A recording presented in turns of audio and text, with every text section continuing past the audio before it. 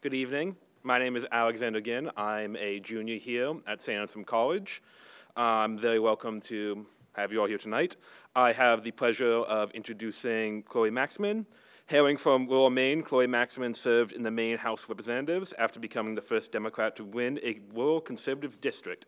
In 2020, she went on to become the youngest woman ever to serve in the Maine State Senate at 28 years old. She received an honors degree from Harvard College, where she co-founded Diverse Harvard.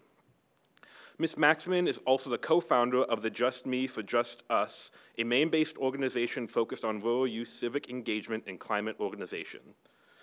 She and her campaign manager and best friend, Canyon Woodward, co-founded Dirt Road Organization, a new nonprofit dedicated to rural organizing.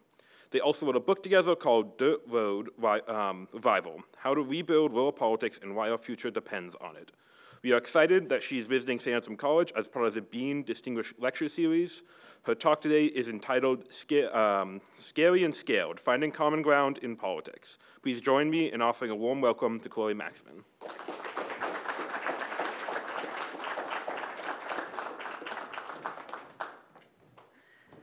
Hi everyone, my name is Chloe. It's so wonderful to be here with all of you this afternoon. Thank you so much for having me down here in New Hampshire. I'm going to go to my first slide. So I just wanted to lay out a few disclaimers before I dig in. One is I'm super bad at graphic design. It's truly not my forte, so please forgive my very basic slides. Number two is that almost all of the work that I do is done with Canyon Woodward, who was just mentioned in that very kind intro. We've been best friends since 2011 when we met in college. He was my campaign manager. We wrote a book together. We run an organization together. And so just pretend there's like a tall blonde guy standing next to me, and that's Canyon. And the third thing is that I really, just to frame everything that I'm going to talk about, I really want to differentiate between values and party, because I really identify as a values-based person and not as a partisan person. But I'll own that I'm a Democrat and I run as a Democrat, and so I'll talk more about my values, which really lie around equal opportunity and access for everybody in this country. But that's really where I'm coming at this work from, not to be partisan. Also, just like on a very awkward note, I realize that my socks don't match and y'all can see them, and I didn't have time to fix that, so please forgive me. I usually just like sit at home with my dog and work all day, so I also think some of you saw my screensaver, so apologies for that as well, but it's all gonna be okay. So I grew up in Maine in a small town called Nobleboro of 1,600 people, not too dissimilar from New Hampshire. I grew up on my family's farm. We raised deer. I don't know why my family decided to raise deer. That was a decision made before my conscious age, but I was always super active on the farm and fishing with my brother, and I just grew up really invested in my rural hometown. And growing up with my family and in my community, when I look back, I really don't remember politics being something that defined so many of the relationships that I had with people in my community. Instead, we really talked about, like, are you a good person? Do you show up when someone is in need? Are you kind? Do you wave when you see folks driving down the road? It was just a really different way of thinking about the world. Well, back then it seemed normal, but then when I went to college in Boston, I realized how special it was and that it was a different flow of life. I went to the local public high school, and it was there that I first started to kind of dip my toe into organizing and activism. I should be kind of embarrassed of these photos, but this was me in high school. I was very, very awkward, but I started to kind of understand all of the forces that were threatening my hometown, as we all do when we grow up. And I just wanted to kind of get involved and figure out what that looked like. So I started this thing called the Climate Action Club at my high school, which still exists to this day, which is kind of wild to me. We did really basic things, like no idling on campus and getting reusable bags circulated in our community. And when I look back now, it seems very basic.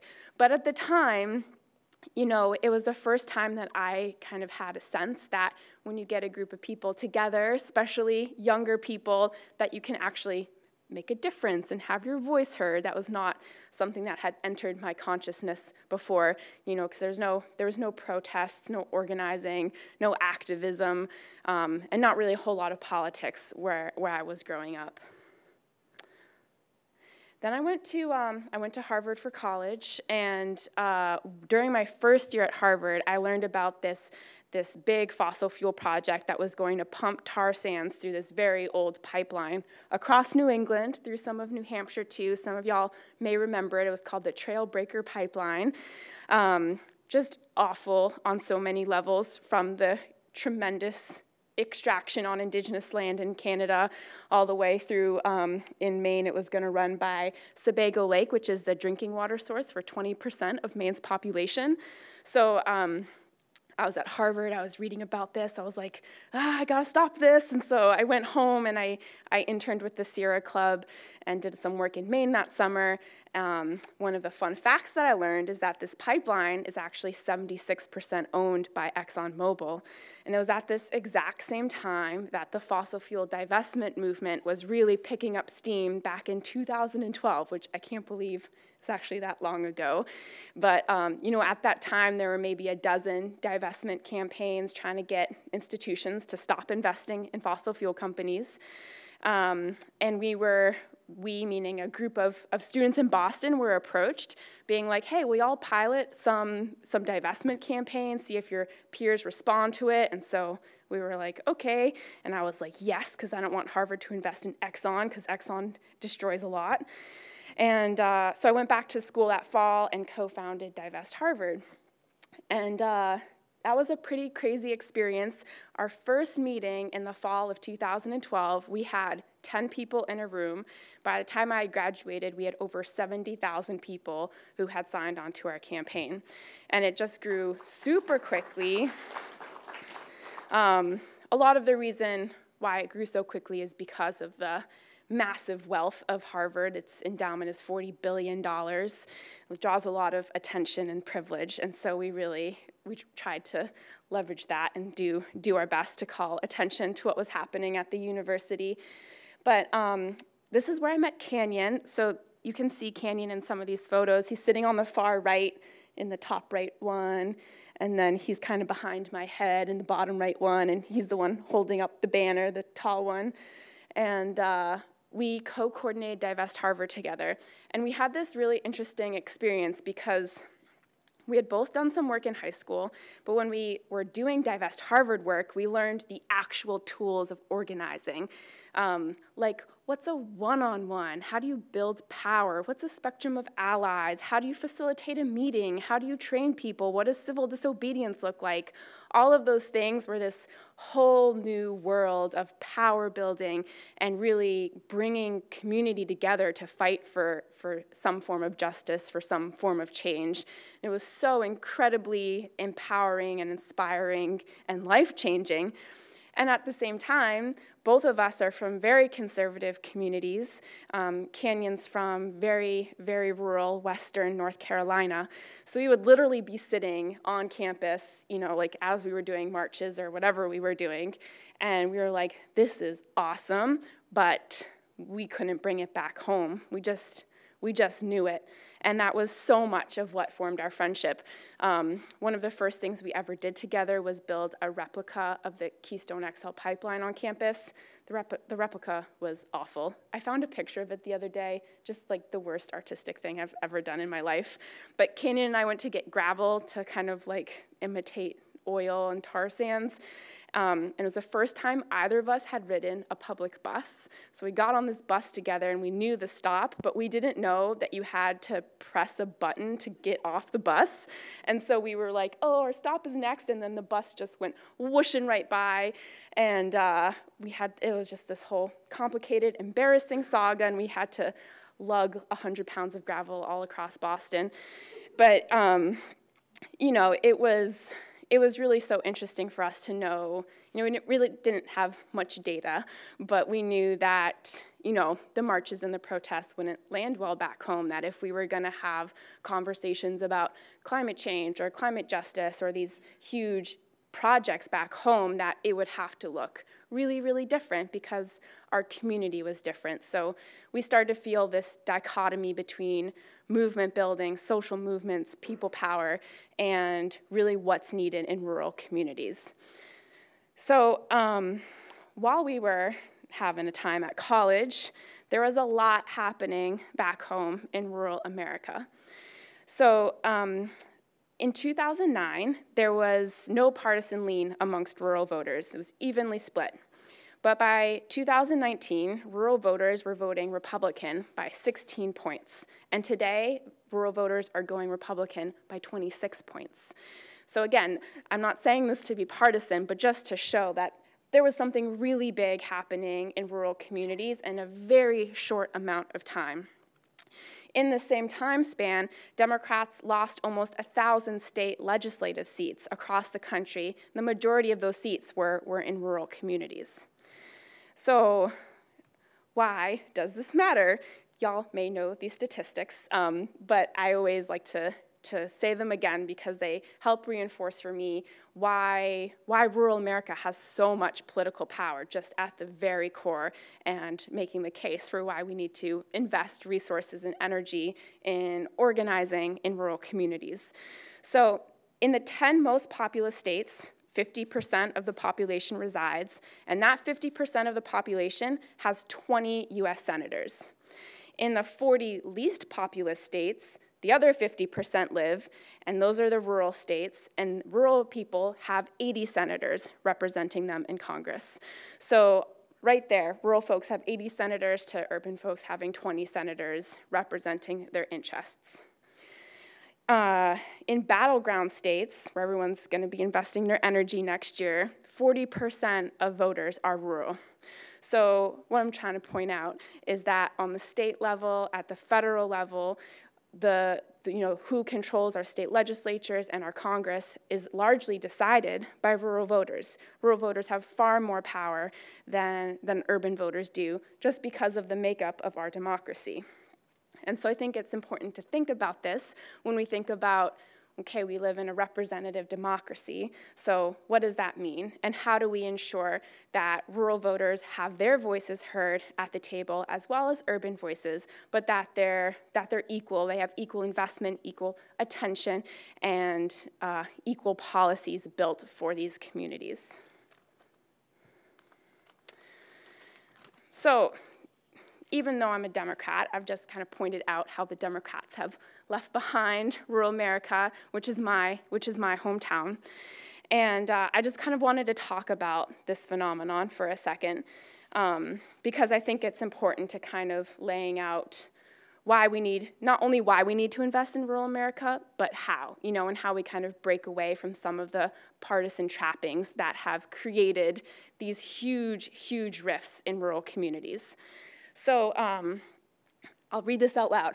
First, I want to say that there are so many incredible rural Democratic organizers, rural organizers in general, who are doing hard work. I saw a tap. Are you involved with local rural politics? Heck yeah. Go you. That's so exciting. Amazing. Thank you so much for coming. Yeah, so many people holding down the fort in rural spaces, and everything I'm about to say is really like a larger macro critique of the party. So one of the things that my party has done is really just like overlooked rural communities in general, because Democrats, their constituency, the people who Democrats want to go vote, mostly live in the cities. So it makes sense that you would go mobilize the people where they live. And so for Democrats, that's in the cities. There are a whole myriad of factors that have led to that I don't need to go into because I don't want to be boring. But another point is that since Democrats have really concentrated their efforts in certain geographic spaces, they've kind of left behind rural spaces, and as I mentioned before, Democrats have lost a lot of state legislative power. And that's important because almost all of the issues that matter to us as citizens who want good lives, all of those issues get played out on the state level. So here are some fun facts. In 2009, the Democrats controlled both chambers in 27 states, and by 2017, they controlled both chambers in just 13 states. In 2010, the Democrats controlled at least one chamber in 60 states, and by 2016, they controlled one chamber in 30 states. So in just 6 years, the Democrats lost half of the chambers that they controlled, which is pretty wild.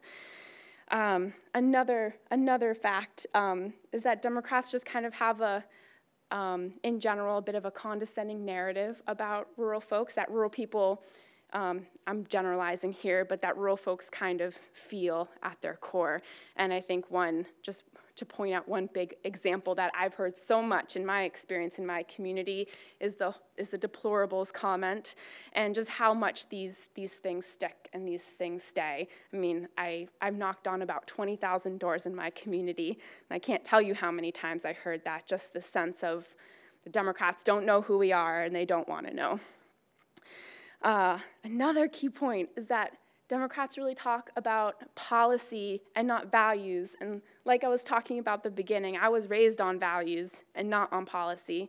You know, I haven't ever talked to a Republican who wanted more expensive health care. I've only ever talked to people who want more accessible and more affordable health care. But sometimes we can differ on what that policy might look like to deliver affordable health care to American people. And so we get stuck there so much. I see it so frequently. The Democrats have also abandoned movement building in terms of really lifting up county democratic infrastructures. In 2008, Obama had this incredible email list and actually a really vibrant presence in rural America. He had 50,000 people on his Obama for America list who said they would run for office, but none of those people were ever activated. And lastly, which is kind of where I come in, is that the Dems just don't run great campaigns in rural spaces, largely speaking. There are huge exceptions to this, but some of the themes that we see in the Democratic Party are a huge reliance on consultants that don't come from rural communities. They're based in New York or in DC. Some other generalized examples, in 2016, Clinton had one staffer to organize rural folks that was based out of her office in Brooklyn and hired towards the end of the campaign. You know, both Nancy Pelosi and Harry Reid disbanded the House and Senate rural working groups. So there's been a pretty intentional withdrawal of investment of organizing, movement building, politicking in rural places. And rural folks really feel that.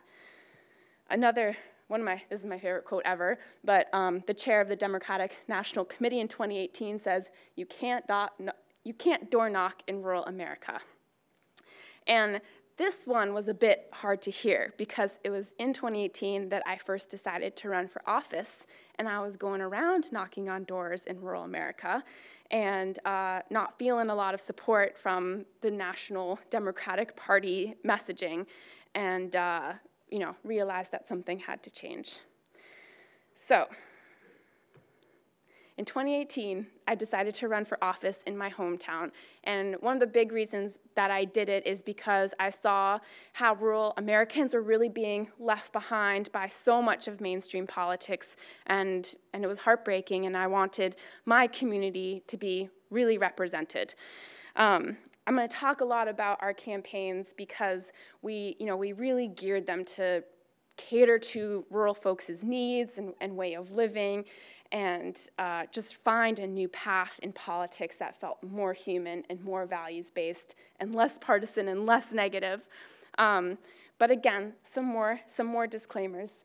One, I'm white, my community is very white. Maine is the second whitest state in the nation, but not all of rural America is white. Rural America is very, very diverse and vibrant, but I'm just owning that my experience is from a white perspective. I was 25 when I decided to run for office. I didn't have any kids, I wasn't married. I worked part-time, at nights and in the mornings, and I door knocked all day long. And so I had this privilege of really being able to spend my time door knocking. Maine is kind of similar to New Hampshire. We have fairly small House and Senate districts. Our Senate districts are more comparable to other states, but you know, you can drive from end to end in an hour. Canyon and I had both done a lot of campaigning before we came to this work, so we could kind of put some of those concrete hard skills into practice right away. Maine also has publicly financed state legislative campaigns, so you know, usually candidates are out there dialing for dollars, as they say, but we didn't have to do that, so I could spend more time door knocking. So I think all of this is just important to frame like how we created our campaigns and why we could make them the way that they were. So my first district is my hometown district, District 88. It just got redistricted, which is so sad, but this is it. Negative 16 percentage point DPI, never been held by a Democrat since redistricting. The community voted for Trump in 2016. At the time that we ran, Maine was the most rural state in the country, and Lincoln County, where most of this district lies, was tied as the most rural county in Maine. Maine is also the oldest state in the country, and Lincoln County is the oldest county in Maine, and I was 25, and so there were some interesting dynamics there. I'm just going to frame the next campaign because they both really did the same thing, just on two different scales. But we won in 2018, and then in 2020 I was asked to run for the state senate, and so we did that. The senate districts are like 5.5 times bigger than the House district, and so it was just such an exciting opportunity to do more movement building, which is kind of the theme of everything I care about. In 2018, it was an open seat, but in 2020, we were running against a two-term Republican incumbent who was also the Senate Minority Leader, actually a really nice human, Senator Dana Dow. He never lost a general election in his in and out of office of 20 years. In retrospect, the Bangor Daily News, which is the second largest paper in Maine, gave us 42-1 odds of winning, and we won by like 1%, so it was very tight. So here are some other fun facts about our 2020 race, which really spanned all of Lincoln County, the rural and the older county. So I kind of laid this out just to kind of show that they were tricky districts.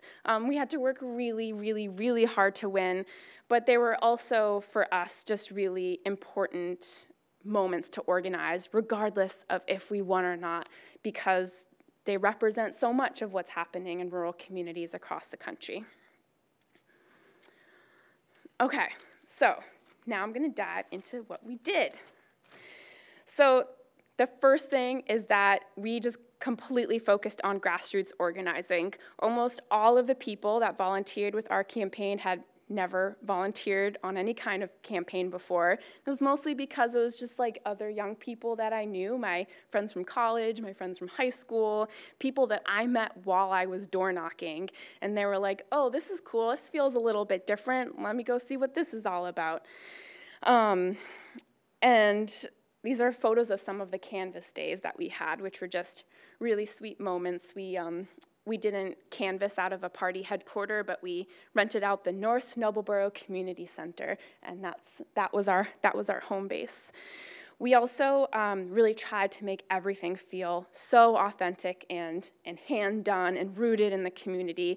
So, you know, for example, the state party wanted us to devote 3/4 of our budget to out-of-state consultants that would do all of our mailers and all of our like digital stuff and all of our palm cards and clincher cards. We said no, and instead we paid young people to be able to work on the campaign. Small asterisk there, which is that the state party in almost every state offers resources like this to make running for office more accessible, which is so deeply important. But oftentimes those resources don't include the flexibility to cater towards rural campaigns' needs, because state parties are underfunded and the folks who work there are underpaid. So a lot of dynamics there. I'm not trying to put down anyone who works in the state party, but just to kind of point out some of the dynamics that really would not land well in our community.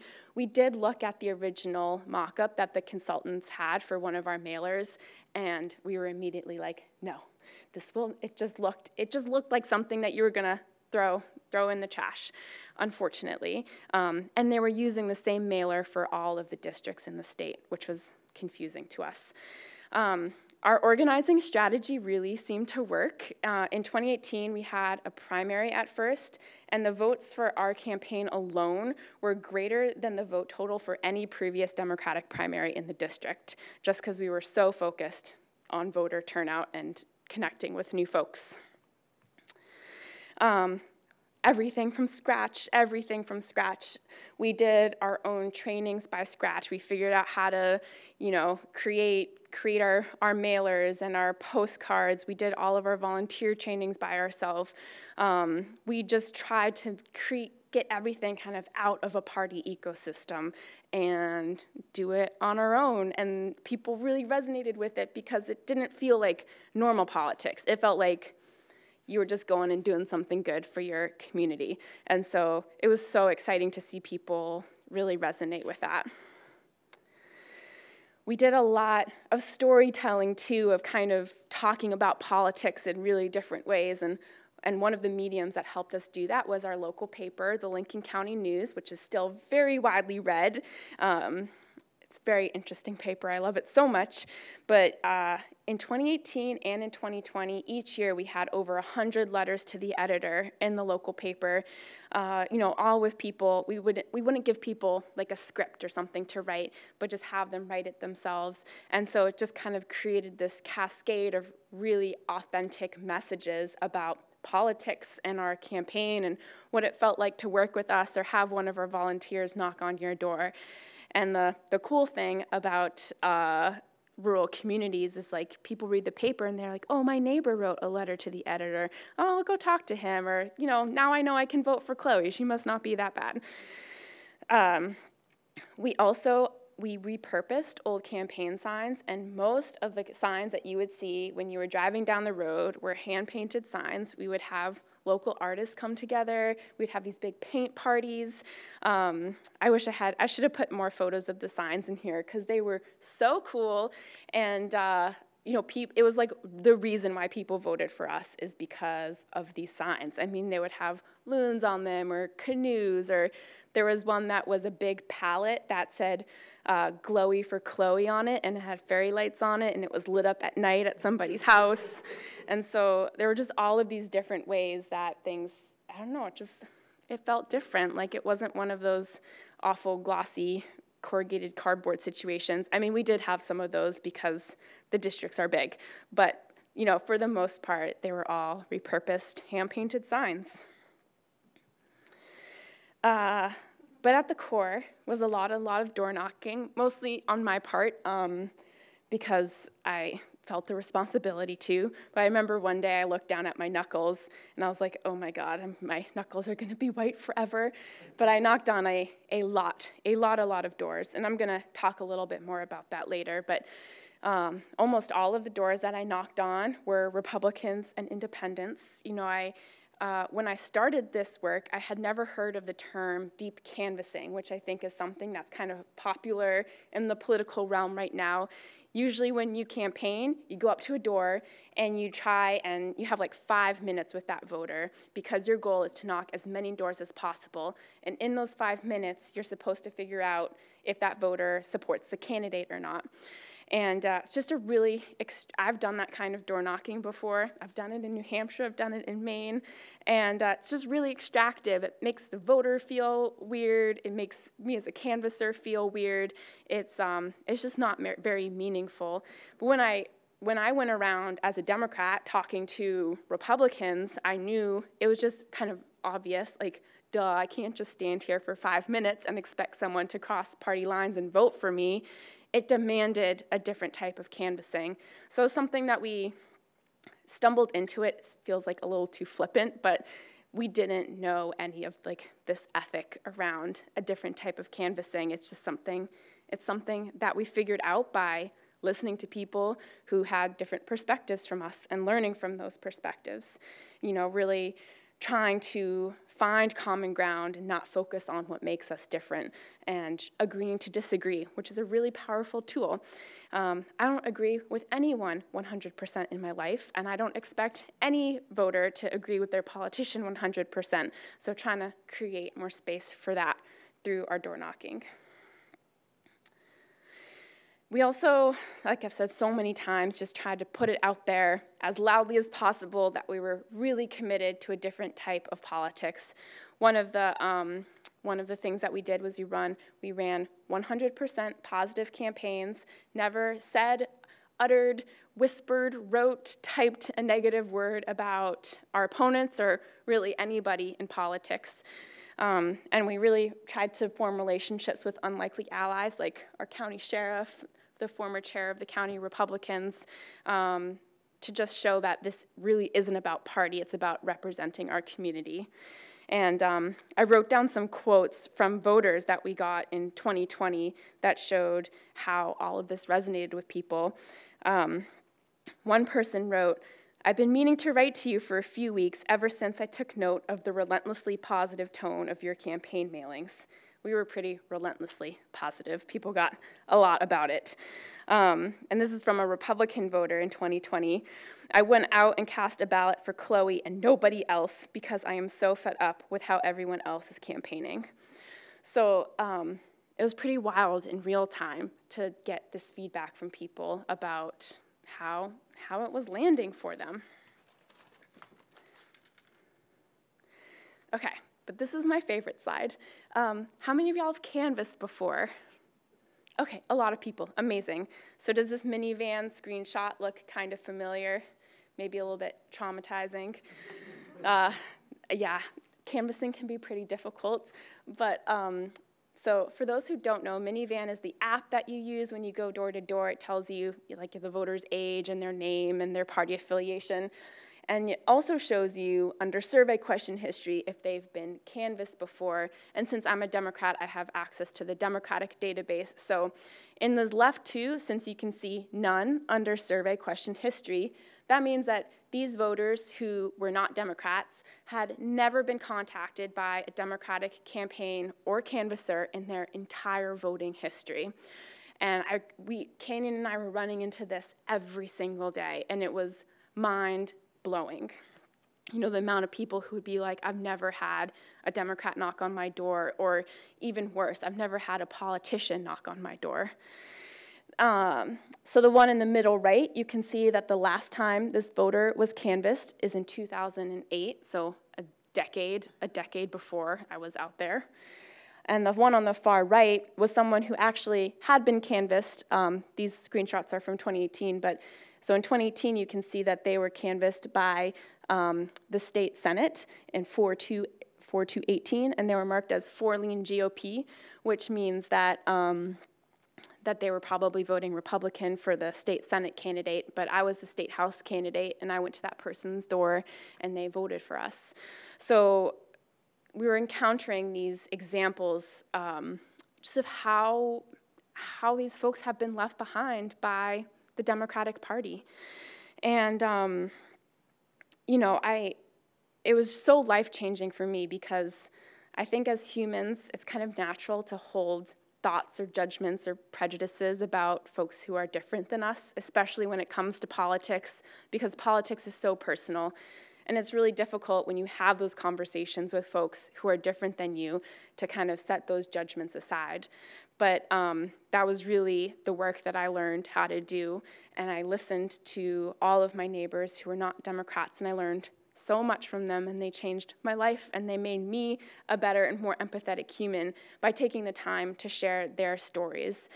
I wanted to share just like the most life-changing story for me, which was in 2018. I was canvassing in the most conservative town in my district. We were the only Democrat on the ballot to win in this town, like from hyper-local to the Congress level. We were the only Democrat to win in this town. And I went down this guy's driveway. He was in his garage working with his friends on his snowmobiles, and he kind of came marching out to me, and I was like, "Hey, I'm Chloe. I'm running for state rep, just stopping by to hear what's on your mind." And he said, "I just have one question for you. do you believe in Medicaid expansion?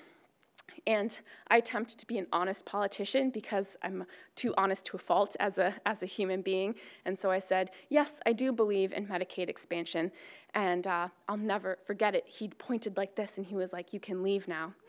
And also because of that relentlessly positive thing before, I was like, oh, he agrees with me. Easiest door ever.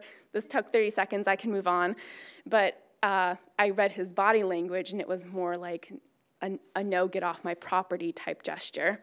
But I just met this guy, and I was so taken aback at how quickly things went from, we could have been friends to get off my property, that I was like, can you just tell me what you're thinking? I'd love to hear your story. Even if you don't vote for me, can we just talk about it? And so he told me this story about how he grew up, in the house he was living in currently, and he grew up without any electricity, without running water, and he just worked very hard for everything in his life, and part of his life ethic meant paying for your own health care. He just believed in private health care. It's not that he didn't want folks to have affordable health care, he just didn't agree with Medicaid. And so even though I do agree with Medicaid, I believe in Medicaid, I could hear his story and where he was coming from and have a lot of space for it. We ended up having just this really powerful conversation, and he ended up voting for me. I went back in 2020, and I was like, oh my gosh, I hope he's still with me, because I thought of him every day. When I was like, who am I voting for? Who am I representing? I thought of him. And I went back in 2020, and he said he was going to vote for me again. So that was just one of the biggest stories that I always keep in my mind for not letting the negativity overwhelm how we approach politics. This is a much shorter story, but there was another guy in 2020 who immediately did not want to talk to me because I was a Democrat. And I was like, in 2020, by this time on my 13,000th door, I was like, oh God, I just can't deal with this anymore. And I was like, can you just tell me why? And again, we had another great conversation, and he ended up voting for me. He sent me a picture of his ballot on voting day with all of the Republicans voted for except for me. I was the only Democrat. So it was so interesting, just this model of listening and respecting and trying to connect, not persuading people that one's right and the other is wrong, but finding common ground. And I know I titled this talk Scary and Sacred because it's, for me, walking up to a stranger's door and knowing that we have so much not in common, that's terrifying. And it's terrifying for those who have canvassed to do that, 50, 60, 100 times a day. It can be really scary. But when you find those moments of connection, when you can build a relationship with someone that transcends all of these really destructive, divisive narratives, that to me is really sacred and something that I never, ever took for granted, especially when I got in office. Even though our method was really resonating with our community and we were winning these kind of very tricky districts, the state party did not love us so much because we weren't, utilizing their resources. And so I just kind of putting this up there. And I think especially for young folks running for office or anyone interested in running for office as a young person, that a lot of this stuff comes up of you're not a campaign veteran. So you should kind of learn how to do it the traditional way. And these, yeah.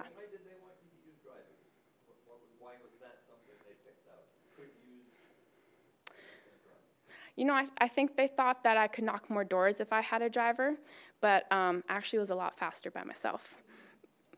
I had all these tips and tricks. If anyone ever wants to run for office and knock on tons of doors, I can help you with that. But these are some pictures of canvassing in my really beautiful district from, I'd start canvassing in February, so it was obviously snowing, and, through the fall, and the one on the top was just a week before the election. So canvassing through the seasons in rural Maine. These are kind of very strange photos, but sometimes folks would put up my sign next to their Republican signs, and I was I don't know, it kind of meant something to me, and so I tried and take pictures of it, but I didn't want anyone to see me taking photos and make people feel uncomfortable, so these are my really awful photos, but just like examples of how support for our campaign was not something that was just kind of kept hidden, but that people were proud to put on their lawns. Like the one on the left, you can see Chloe Maxmin, Trump, and Susan Collins back there. So I feel like this narrative gets tied up with the fact that I served for 4 years in the Maine legislature, and I tried my absolute very best every day to represent my community, everybody in my community. For me, that meant sponsoring bills that came from the many thousands of conversations that I had with constituents. I just wanted to highlight a few because I'm really proud of them. One on the right is, so a third of Mainers and a third of my district are registered independents. But in Maine, up until recently, we had closed primaries, which means that independents couldn't vote in a primary and choose the candidate that would appear on the November ballot, even though they're paying for those elections.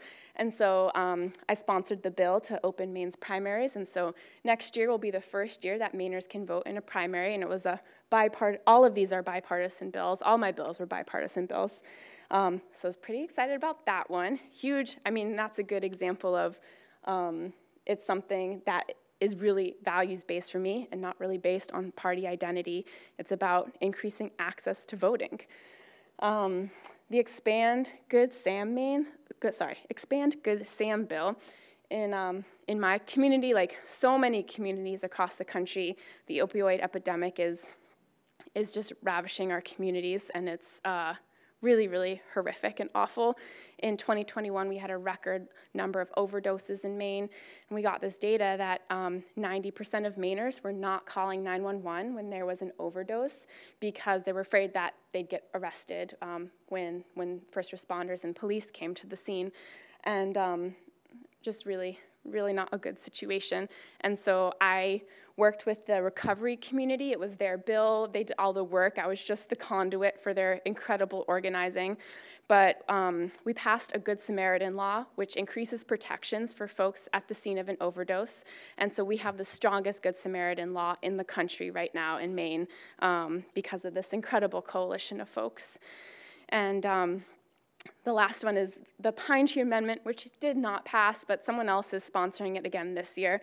But basically, that would add a constitutional right in the Maine Constitution to the right to a clean environment, which gives the people power to sue their government if the government violates that right, and which is a pretty cool bill, and also very bipartisan. So, so possible to run for office in communities where your identity might be different than the folks you're representing, and work on really, really good policy that has such a huge impact on people's lives. So after 2018 and 2020, through those experiences, Canyon and I had all of these voice memos and scribblings and random Google Docs with all of the things that we were learning and reflecting on during our time doing this work, and we condensed it into a book called Dirt Road Revival that was published just about a year ago that tells a story of our work and lays out a more concrete roadmap for folks who want to organize in rural communities. And we just started a nonprofit to be able to do this work and get lots of people elected to office, a lot of, support as many people as we can doing this work on the ground in rural communities. It's called Dirt Road Organizing. And it's exciting. It's the first full-time job that I've had since college because organizing work doesn't pay very well, so I've been working many, many jobs since I graduated. Also, serving in the legislature does not pay very well, though I think New Hampshire is the lowest paid of any state, which is we can have a whole nother conversation about accessibility and equity and running for office and serving in the legislature, but we can save that for another time. For now, I just want to say thank you so much for listening to me talk for so long. It was really an honor to share all of this with you, and I would love to hear if there are any comments or questions or any of that good stuff. Thank you so much.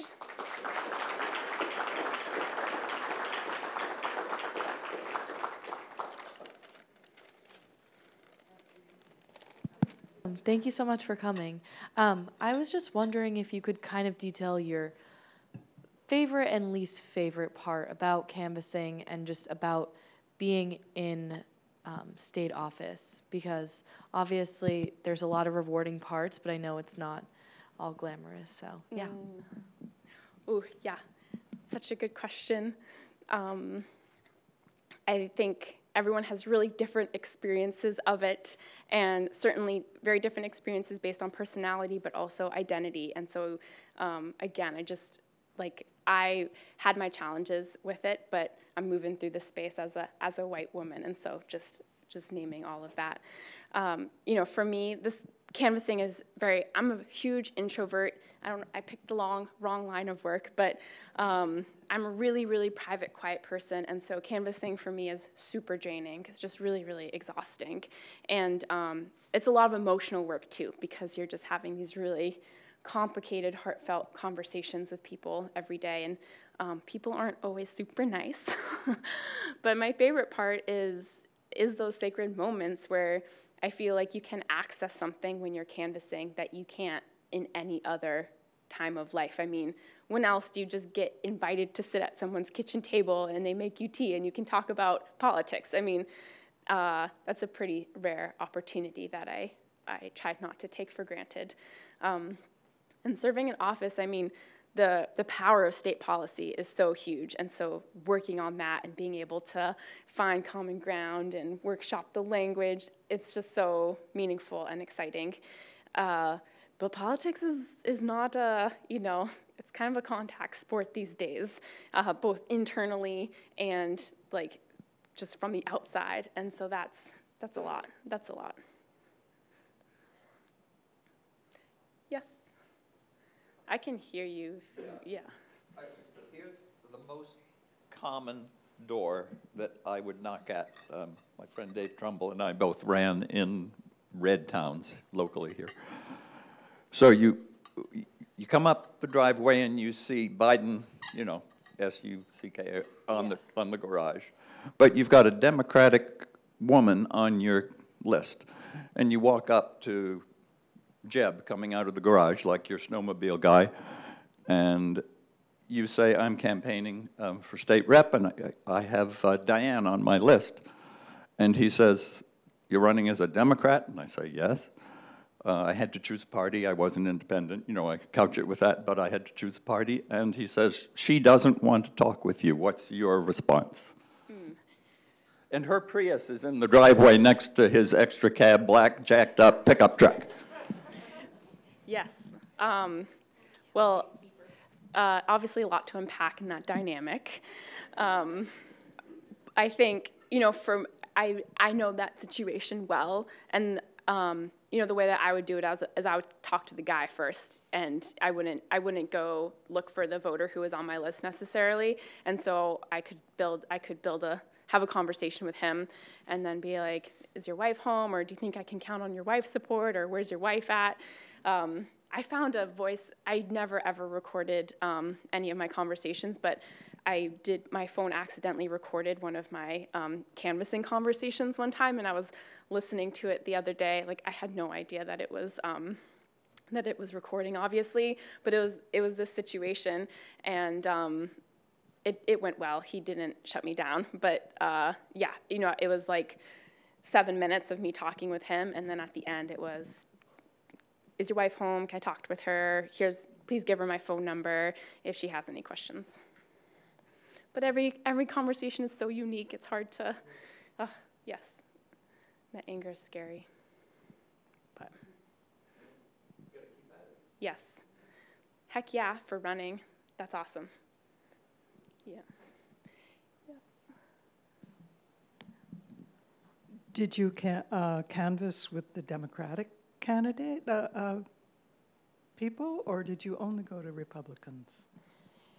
I went to Democratic doors in 2018 when I had a primary, because of the closed primaries in Maine. Only Democrats were going to be voting in the primary. After that, I don't remember talking to a Democrat. Unless there's some Democrats who are kind of like accidentally registered as a Democrat, but they always vote Republican. So there were some of those folks, but there was no intentional. But I should name really clearly that one of the reasons I could do that is because the Lincoln County Democrats, our county Democratic Committee, are awesome. I could not have one without them. And so they were doing a lot of the canvassing for Democrats and focusing on Democratic turnout, which meant that I could focus on Republican and independent turnout. We also had most of our volunteers go and talk to Democrats instead of going and talking to the Republicans, because it's just it can be a lot. It can be a lot, and it's easier to start with saying, oh hey, I noticed you haven't voted in a few cycles. Can we get you to the polls this year? And then move on to, can I interest you in voting for a Democrat this year? So basically, we should have those people who can't handle the Republican repulse handle the Democrats, and those who are capable of conversing go to the Republicans. It's almost like you need two camps to deal with it. Yeah, I mean, I think it's, so for those who didn't hear, it's like, we have two different ways of canvassing, one where you just kind of go talk to your own party and one where you go talk to folks from a different party. And I think in my experience, I've trained a lot of people to go talk with folks from the opposite party. And so I think it requires just like a lot of training and just talking it through and just kind of making sure that you're going to feel safe and good when you're doing that work. And if you don't want to do it, that's totally fine, because we also need to go talk to the Democrats and we need to go talk to low turnout Democrats and, make sure that everyone feels like they have access to the information they need to vote. But it's just a different style, and it gets trickier every year as things get more and more divisive. Yeah. Thank you. So how did you handle getting your lists? If the Democratic Party, I know you used minivan. Yes. So what'd you do? Oh, I used my secret weapon named Canyon, who is just kind of a van genius, and so he created a canvassing universe for me that, normally what happens is that the state party creates the universes, and then they're kind of skewed towards that party, which is why a lot of these races get lost. So Canyon, it was all Canyon.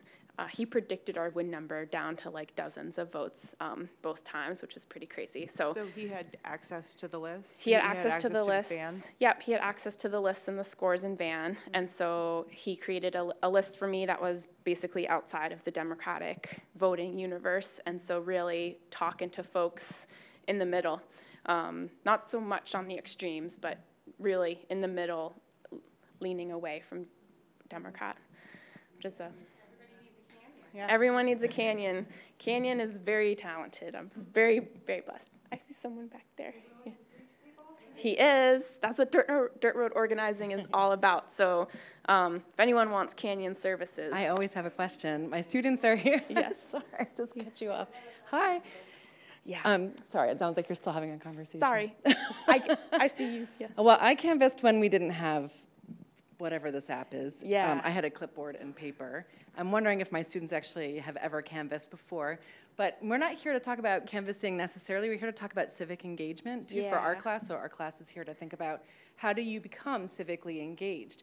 And I'm sort of thinking about civic education generally. You talked a little bit about your high school, and that's really, you said you weren't a political person, and then you became political, and everybody had reusable bags or something like this. Yeah. So I was wondering if you could talk about your evolution to become a political person, to become civically engaged, maybe the role of public schools, if that's something that happened. And it sounds to me like environmentalism is something that's sort of a bipartisan issue that maybe was an on-ramp for your activism. So thanks. Yes, good question. Thank you for zooming it out.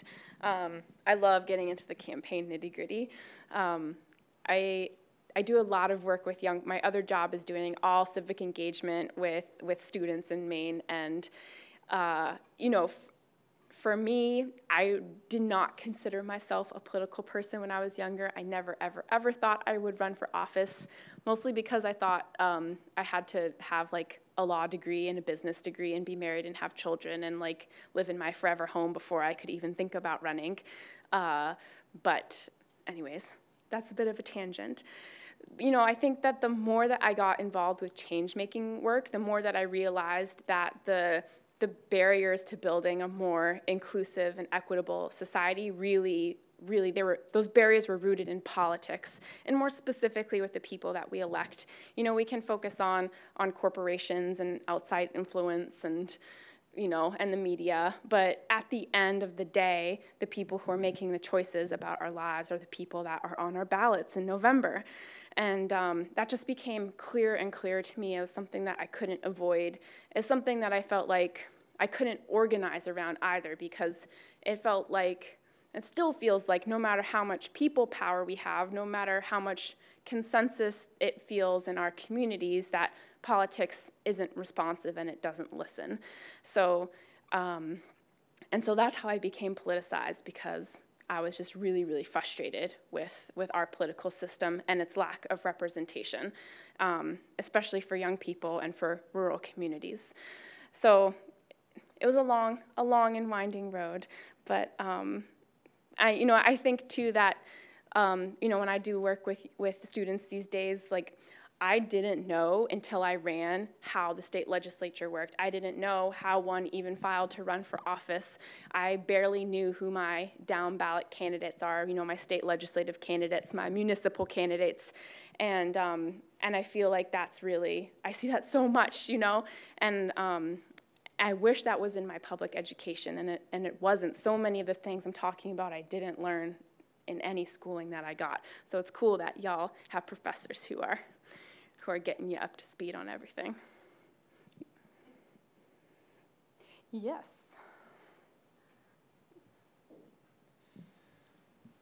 Thank you for being here. What is your biggest advice on getting people to kind of let their guard down or knock those barriers down?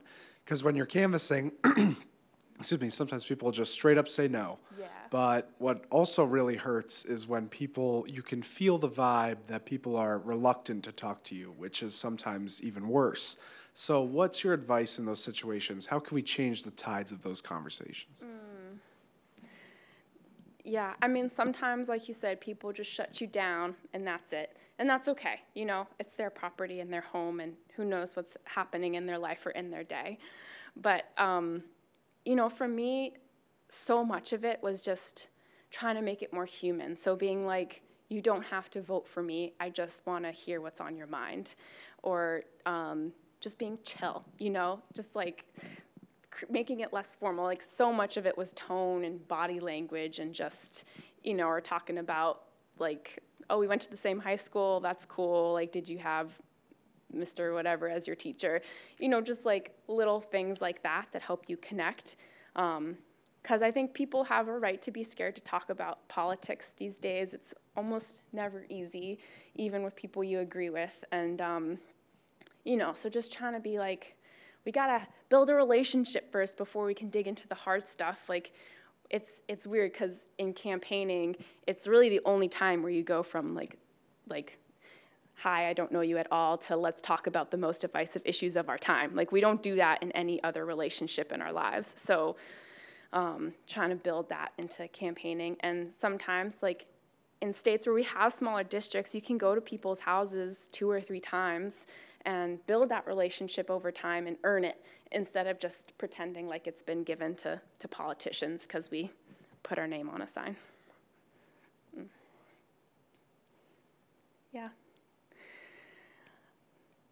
I am so happy that all of you came today, and please, my email is not on here, but I have my business cards with me for once in my life, so if I can do anything to support the work that y'all are doing, I'd really, really love to, and I'm just so grateful that y'all came out today. I know life is busy and the world is hard, so I really appreciate it.